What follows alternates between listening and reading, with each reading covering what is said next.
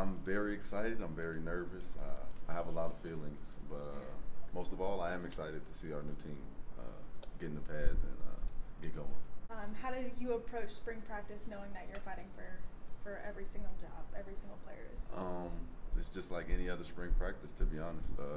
Since they've got here, competition has been a premium, and it's been demanded from everyone. So that's something we already know going in, is that everything is etched in sand, and you have to earn your way to the field. So we're just starting like any other spring practice. We're ready to get after it. What is you're most looking forward to, whether it's your individual game or team aspect?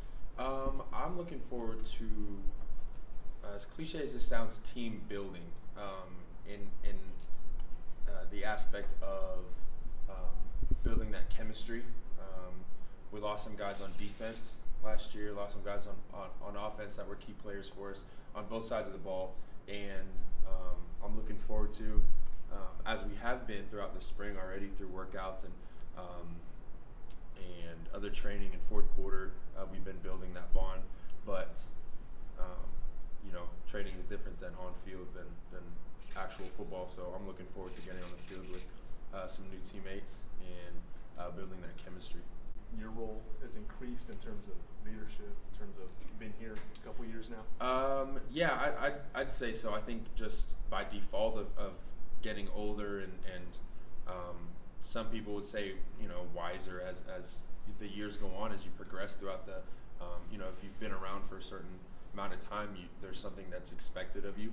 There's a standard that a lot of the guys that might be coming in from high school or maybe other schools transferring, that they might not be familiar with this type of culture that we're trying to build here.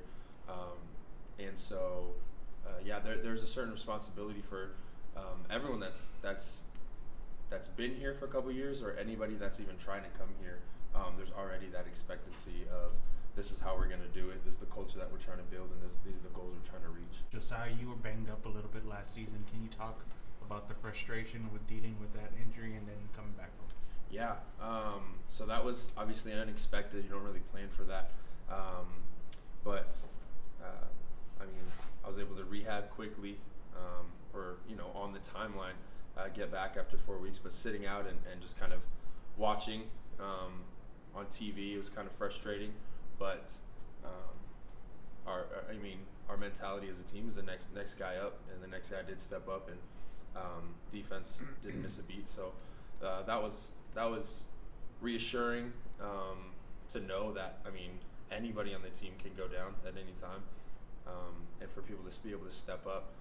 Although I was frustrated, I was glad to see that. And I've already known, obviously, that the defense doesn't run through me, but I try to contribute as much as I can. But seeing that we didn't fall off or anything or taper, it was a confidence boost in our team and our overall defense. So it was good. Was not getting a bowl invite, is it a sticking point still entering spring, or is that history and fresh start, new season? Guys look at it differently. Yeah, exactly. And I think, and I understand both ways, both aspects, because some guys or some teams, some philosophies, they're like, remember this feeling, remember that you didn't get an invite.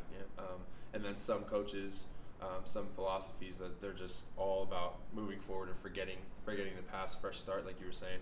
I think it's a combination of both. I think it's a combination of knowing what did happen and knowing that we don't want to have that feeling anymore. We don't want to be sitting at home during the bowl season and watching from our couches. But it's also this entirely new direction that we're going.